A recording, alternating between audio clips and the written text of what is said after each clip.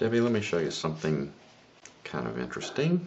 There's a black 9. We'll use the 2 black 9s, and then we're going to have a card selected from the deck to be the spectator. So if you'll do me a favor, I'm just going to cut packets to the table. You say stop anytime you like. Stop. Right here? Yes. Okay. That's the card we're going to use. That's going to be our spectator card.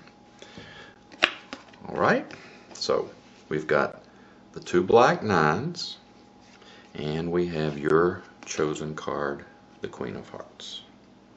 Now we're going to place the Queen of Hearts between the 2 black 9s.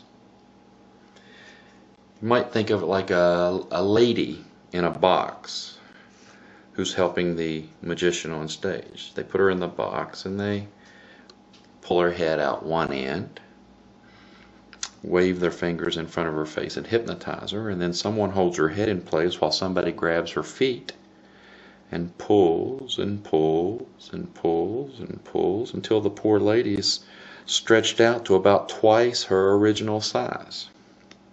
But you know it's just magic, it's just an illusion, it's not really happening.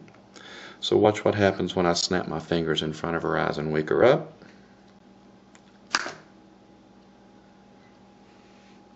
You see that the Queen has returned back to her normal size. And that's stretching the lady longer and leaner.